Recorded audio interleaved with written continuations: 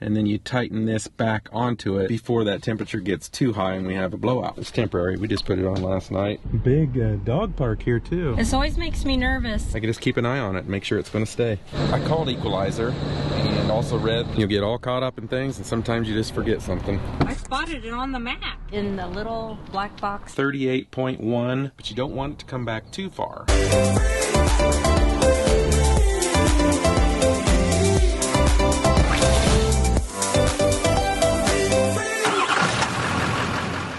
Start things off here, we're going to talk about this TST-507 model. Eric over at Techno RV sent this to us. We had one on our motorhome Vinny. We sold that with that coach, and Eric was kind enough to send us another one. They have one with the flow-through sensors. That's these right here. You put this on your valve stem first, screw this down, and then you tighten this back onto it, and you use this tool here to get to it. Wrong tool. And you back it into it and it locks it in place. The other kind of sensor we have is the cap sensors. We had the previous model where these tops would spin for the anti-theft. Now the new version of this, they're all solid. Same thing, put your nut on first, screw this down to it and back the nut up. And that's where the shorter wrench comes into play. And that will tighten that nut up against this. Now when you're setting these up, I'm not going to go through the whole setup process, and it is very easy, very simple to do. Eric over at Techno RV has great video tutorials on this and other products as well. I've got these laid out just like I want them. Now this system comes with labels. So I've got these labeled. The 4 cap sensors are going to be for the truck, and the 4 flow-through sensors are going to be for our airstream. Why have different ones for each? Because you have to have metal valve stems in order to use these flow-through sensors. These are the only ones that you must use a metal valve stem. And that's because of the weight of these, and when you're going down the road, it really puts stress on your rubber valve stems. Your cap sensors, those can be used on either one. Rubber valve stems or your metal valve stems, these will work. These, if you want quick access to put air in your tires or let air out, it's much easier. With these, you have to use your wrench to back that lock nut off and then take them off. And why didn't we put metal valve stems on the truck? Well, that's because the truck is equipped with a tire pressure monitoring system of its own, but it's different than this. And those valve stems on a truck tire, they have the TPMS built into the back of that valve stem. So if you're going to change those out and put metal valve stems on, unfortunately you're going to have to change your TPMS sensor on the back of that valve stem. This tire pressure monitoring system does have what's called a repeater. To explain what a repeater is, if you don't know, so that gives you a little bit more range to reach your tire sensors. So here's your monitor. It gives you all the information and lets you know what your tire pressures are and your temperature. So this has the ability to reach, but I think it's between 35 to 40 feet. From what we were told when we called TST, there's a lot of interference anymore, so it's always best to have this repeater on. This ranges 35 to 40 feet, and when you hook this up, it extends the range of this to 100 feet each direction. The best place is to put it behind you, like the front of our airstream has a battery compartment. We'd be best off putting it there, of course. If I put this in the truck under the hood, for one, it's safer, it's harder to get into, and 2, it's still going to give me my range, and it's close to this where they can communicate with each other better. We don't have that much of a length, and we don't have a tow car behind like if we had a Class A. This is going to give plenty of range, 100 feet. And another thing that I found out from TST, if you do not use the repeater, even though this has plenty of distance to make it to your tire sensors, and you end up having an issue with your TST system, this is the first question they said that they ask if you have this repeater installed. They said it used to be that they didn't require this to be installed, but with all the interferences out there anymore, they say it can and will affect your TST system, so it's best off just to install it. It's really simple. You just put your positive and your negative right to your battery terminals. You need 12 volts for this to work. Part of this is setting your very last setting, and that is your high temperature warning. In my opinion, that's the most important. And when you get your system, it's going to default to 158 degrees. So when you go to that setting on here, you're going to see that it says 158 degrees. Based off of our experience and what we have learned, we are not professionals at this, but a tire breaks down when it starts to reach around 210 to 215 degrees Fahrenheit, and that's all tires. It doesn't matter if it's a semi tire, a truck tire, trailer tire, it doesn't matter. At 158 degrees, that gives you enough fair warning. 158 degrees is still high for a tire, and you should never get there. So if you do start to get to that point, that gives you plenty of time to slow down, pull over, figure out what's wrong with your tire. That 158 was set in here on purpose because it gives a really good baseline for all tires before that temperature gets too high and we have a blowout. In fact, on your high temperature warning, what you'll notice is all of the tires on the whole screen will be blinking at the same time, and you can only set one temperature for all of them. So that tells you pretty much right there that is a warning sign for any tire, no matter what tires you have. That being said, I'm just going to keep all the sensors at 158. A couple other things you get with this system: you do get a windshield mount, suction cup windshield mount, and then you get this too, that you can just put on your dash, and it sits nicely like that. So now I'm going to go out and I'm going to install these on the truck and the Airstream, and I'm also going to install this repeater. I think I'm going to put this on the truck with the RV. We're in an RV park most of the time, but sometimes we are dry camping somewhere. So every little bit of juice you can save on your batteries helps. So I think I'm going to put this on the truck. And again, remember, this gives your system 100 feet instead of 35 to 40 feet. So it doesn't matter where this is, it's going to give you that 100 feet in all directions. And it's closer to your unit, so it's a good choice. So you take your nut, put that on your valve stem, put it all the way down. Make sure you go all the way down in case you go so far with this and it tightens up against that nut. That way you have room. Now you put this on. You're going to lose a little bit of air at first, but keep going. Get it tight. Now back that nut up till it's snug up against the back of that. Now take your wrench, hold this, and turn that nut against it really tight. Now I can't loosen that. There's your anti-theft. When they put the camper shell on, this is the wire that they hooked up for the light to the camper shell, and I just hooked the TST system up to it here also. So, and then I've got it sitting right here. I just used some command strips and stuck it right there. If that thing were to ever come off and fall, it's going to fall right there at the bracket, and it's not going to go anywhere. There's a bracket for the battery, so it's out of the road if I ever need to get any of this out of there. But yet it also supports it if the tape were to come off, and it's just going to stay right in there. And I can just keep an eye on it and make sure it's going to stay. It does come with some 3M tape, but if I ever want to change RVs again, might want to take that out and take it with, and it'd be a lot easier getting that out with that.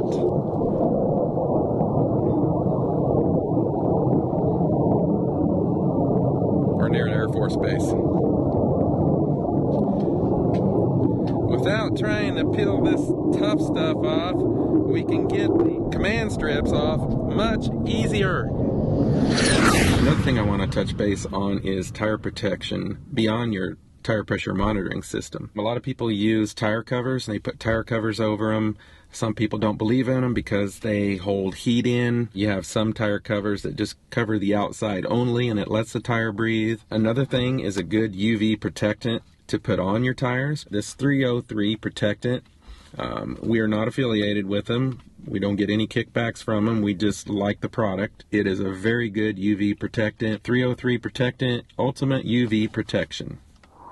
We're going to take off this morning, going to leave Yuma and head to our next destination. And yesterday I got a little shoe organizer. Put it on the back side of the door here. You just cut it. And right now I got a safety pin on here. But safety pins are on here for now. I don't really care how that looks, so it's temporary. We just put it on last night when it was late. Just wanted to see what it would look like. But you do have to cut it, put it on there, no big deal. But it keeps the shoes off the floor, especially when you don't have anywhere else to put them. I'm gonna go around and check the air in the tires, make sure they're good. I recommend you always do that. We have the TST TPMS system, but I also want to check it here and make sure that they are jiving with each other. Right now we're going to go through all of our cupboards, since we have been moving things around a lot lately, and just double check to make sure there's stuff that is going to be sturdy and not fall over easy. Got a couple little cheese stick snacks and water. I think it's time to saddle up, Sally.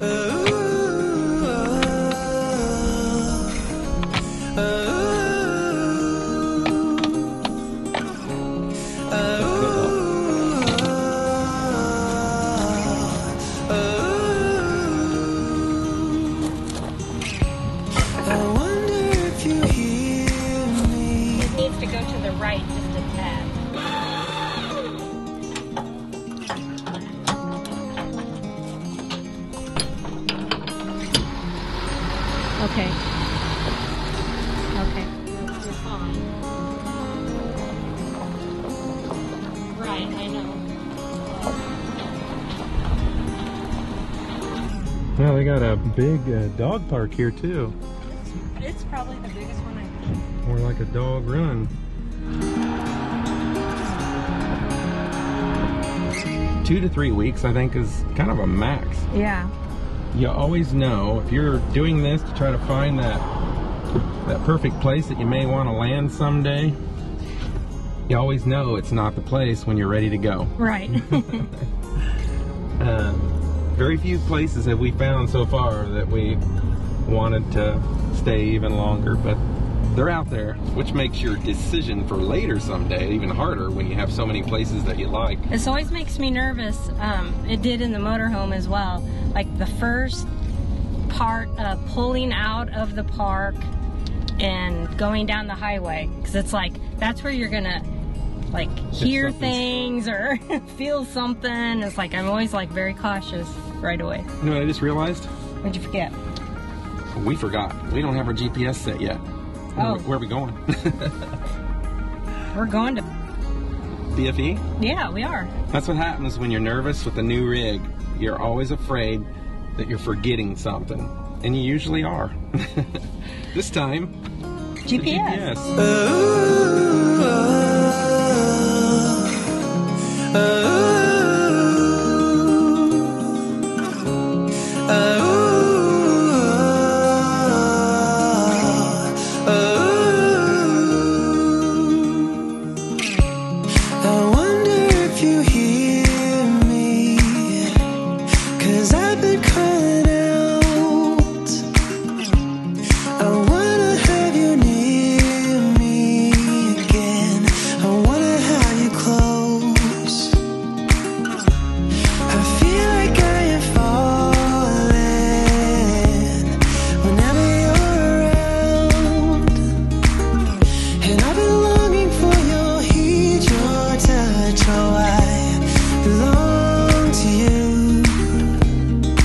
Pulled over at a rest stop. When we were in Yuma, I went up to a kind of a truck shop and had our Equalizer hitch moved up a notch. I called Equalizer and also read the user manual, and it tells you everything on the specs and everything with this. These have to be torqued at 320 foot-pounds. So when I went there, the guy took his air wrench and he said there's no way these were torqued anywhere near this, because my torque wrench only goes to 200 and he zipped them off really easy. So they have this huge torque bar they use for semis, things like that, and they torque those down to 320. I only moved it one notch right now because I wanted to see where it's at before I go too far with it. This is the first time we hooked it up since I've done that, so now I want to look and see what it looks like. It's actually not too bad. Doesn't look too bad at all. I'll try to get to a flatter area later and just do another look at it. But I think we might be okay right where we're at. Where'd Michelle go? One thing that's nice about when you're traveling and you're living this life basically is you don't ever have to be in a hurry. You don't have to try to take the fastest route anywhere. If take your time, make some stops, look and see what there may be to do along your route, or to go off your route a little bit. There's a lot of things to see out there to make your trip worthwhile. Sometimes you want to make it by check-in or something so that you get a good sight if you're going to a place that has first come first serve, but in this case they assigned us a site already, so we already know where we're at, so there's no reason to be in a big hurry. I think that's all I got. Maybe she went home. Ah, are you thinking about making something for lunch? Well, I was gonna get these pecans for one. Yum. And a two-cup break. It's a good thing to do when you buy a new rig and you're just starting out with your new system, to make sure everything is riding well the way you have it. Let's check the brake lights. Good idea. We're bad. We didn't check our lights before we left. You'll do that. You'll have a system. You'll get all caught up in things, and sometimes you just forget something. Ain't that right, Sally? That is.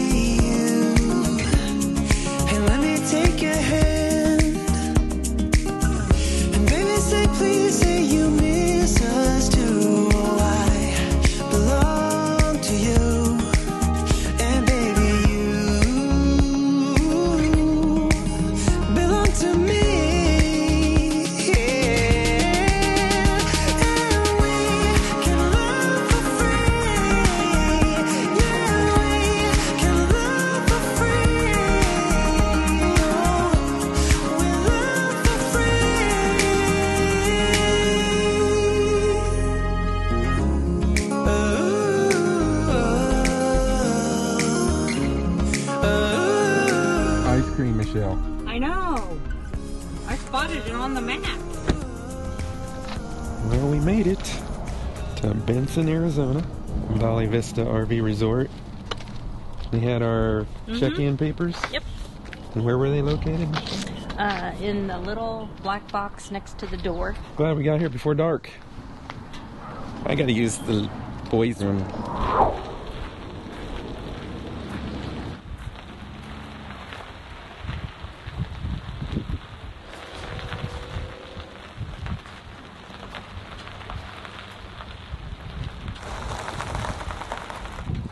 Alright, we got all hooked up and did a couple speed tests.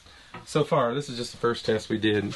And as you know, they always vary and they keep going up and down a little bit, but you get the gist of the speed tests when you at least do your first one. Verizon is 8.95 download, 1.32 upload. Not the greatest. Now we got this phone hooked up to our Wi-Fi for our AT&T. We got 21.5 download, 8.96 upload. So AT&T seems to be good. Alright, so here we are in the middle of the week, and I thought I'd do some more speed tests. Sometimes it's a little different than it is on the weekends and everybody's streaming. Verizon today is getting a 38.1 download and a 3.98 upload. So that's pretty good. And then with our AT&T, we have the Netgear Nighthawk little router. And so we've got this Michelle's phone here hooked up to AT&T, and we got a 50.3 download and a 10.9 upload. So that's here at Valley Vista RV Resort in Benson, Arizona. So if you're thinking about coming here and you need internet, good cell service, not too shabby. So I just want to point out something. Looking and eyeballing your trailer to see if your Equalizer Hitch is set up correctly, it's not really the proper way. You need 3 measurements. All 3 of these measurements are going to be in your front wheel. You just need to do one side, from the ground right through the middle of the axle up to the top of the fender. You take that first measurement with no weight on your hitch, nothing on it. Take your second measurement, hooking up your trailer, and just the weight of your trailer only, not the Equalizer hitch, as far as the, you know, your bars out here that takes the weight off. Third measurement is with everything hooked up, your Equalizer hitch hooked up, to show you how much weight has been taken off. So you take your first measurement. Let's say that first measurement is 39 inches from the ground to the top of the fender. Let's say your second measurement with all the weight on the trailer on here is 41, because when you put the weight on this hitch, it brought the front end of the truck up, because it's putting the weight on the back of that truck. So now we're at 41 inches up here. So we hook up your Equalizer hitch, and now we're expecting this weight to come off of that back end. So we want this to come back up, but you don't want it to come back too far. And that's how you know if you have this set too high. So these two bolts, they're supposed to be torqued at 320 foot-pounds. If you have this up too high, then the front of the truck's going to go down, and you don't want that. You want it just about right, about that halfway point. So your first measurement, 39. Second measurement with weight on here was 41. What we want it to be at is about halfway point, about 40. So if my first measurement was 39 inches with no weight on there, second measurement with all the weight on here was 41. Halfway point is going to be 40, so I want anything from 40 to that 39, and that's your safe area. Don't want anything any less than that 39, because then all your weight's going towards the front. So that's how you're supposed to do it. And Equalizer does have online manuals on these. This is the 14,000 pound hitch, and actually on that manual, page 16 is where it talks about this. So hope that helps. If not, I don't know what to tell you. Let's call it a day. Don't forget to subscribe to our channel, click that little bell, and hit that thumbs up. See you next week.